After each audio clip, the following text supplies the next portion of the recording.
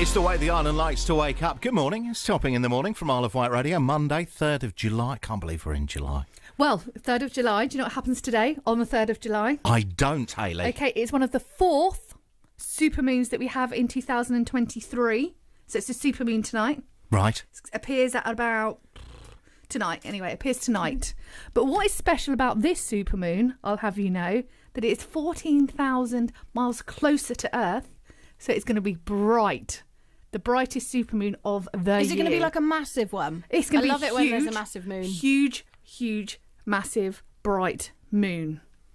Wow. Now, I mean, I quite like a picture of the moon, to be fair. I love a picture. Have you ever tried to take a picture, though? And it's underwhelming, isn't it? On our little iPhone cameras. You look at it and you think, wow, look at that moon. I mean, even Saturday night, I was like, cry, look at that moon. Take a picture. Looks rubbish. Like nothing. But the thing is, there's so many different myths about the moon, isn't there? Where there's, you know, like...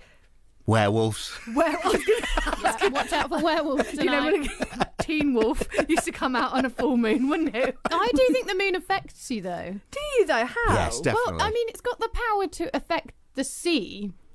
So do you always just feel a little bit wild when there's a big moon? Well, I know people, like emergency service people, and they'll always say that they are so much busier when there's a full moon. Yeah. Yeah, it drives people a little bit crazy. Yeah. It's funny, isn't it? It's all that pressure. It's like, I don't know.